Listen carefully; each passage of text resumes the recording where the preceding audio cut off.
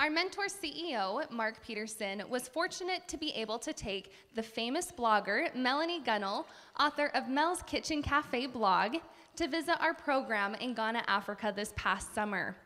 With 3 million individual hits per month on her website, she's captivated the hearts of millions of readers with her tried and true kitchen recipes. She is well loved by her kitchen cafe community.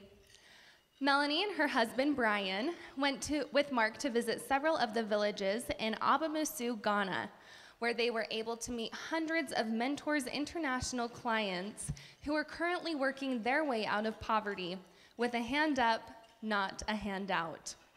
Melanie posted a moving article on her website at the end of August about her experiences, and that one blog has generated over $50,000 with 600 new donors for Mentors International.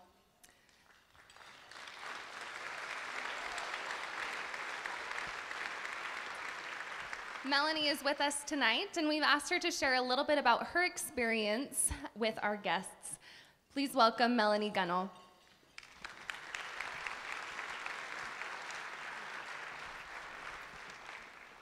Thank you, and good evening. It is an honor to be with you tonight, and I will apologize in advance because my voice apparently decided not to make the drive down from Boise with me.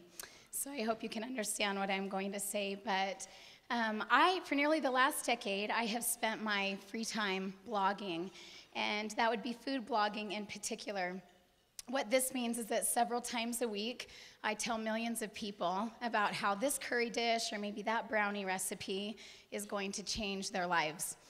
And I have been very adamant over the years that food can be life-changing, and actually good food can be life-changing.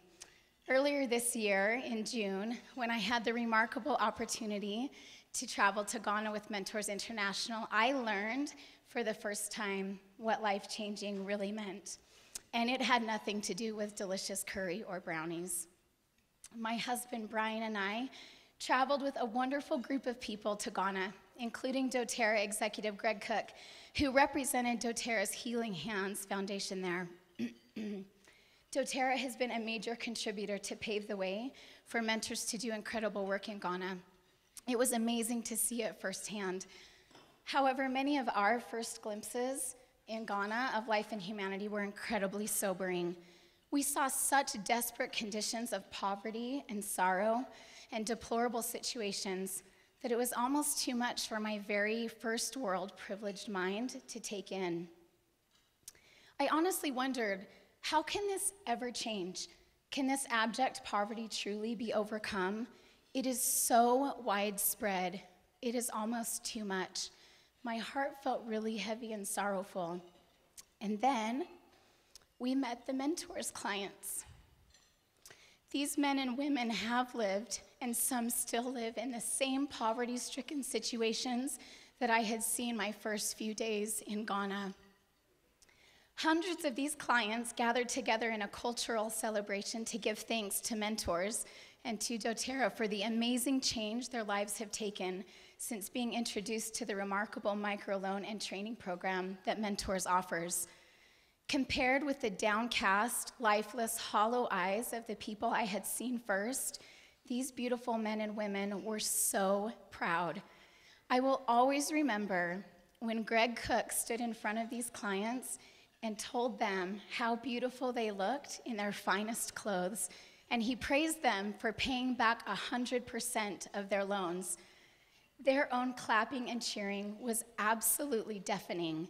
You could feel of their happiness, and mostly you could tangibly feel of their sweet gratitude.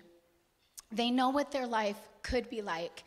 They've seen it for generations in their own families and in their own villages. But they want more, and they deserve more. As we moved beyond the large cultural celebration and had a chance to spend several days talking and meeting with these amazing Ghanaian men and women who are working with Mentors, my heart was softened. It was lifted up beyond that feeling I had felt initially of the heavy and sorrowful to a place of absolute hope. Alomenu, who was living off of 75 cents a day, when all she wanted and needed was $50, to set up a roadside table to sell bread and oatmeal to support her mother and her child. With mentors, she was able to make that happen. She gives me hope. Gladys, the refugee from Nigeria, who has suffered unimaginable loss and yet wants desperately to provide for her family, including some of her sister's children. So she bakes 1,500 loaves of bread every day in an old clay oven, and she's already looking for ways to expand her business. She gives me hope. Naomi, the crippled single mother who was denied financing from every other institution that she approached, and who was shunned by her own community because of her disabilities, but turned her life around with the help of mentors and a lot of hard work, and is now one of the most successful businessmen or women for miles around. She gives me hope. Although desperately different than you and I, with our opportunities and our privileges, fundamentally, it became starkly clear after talking to client after client that their desires and hopes are not that different from mine. They love their families. They want to provide for their children and their grandchildren, and especially give those children the opportunity for education.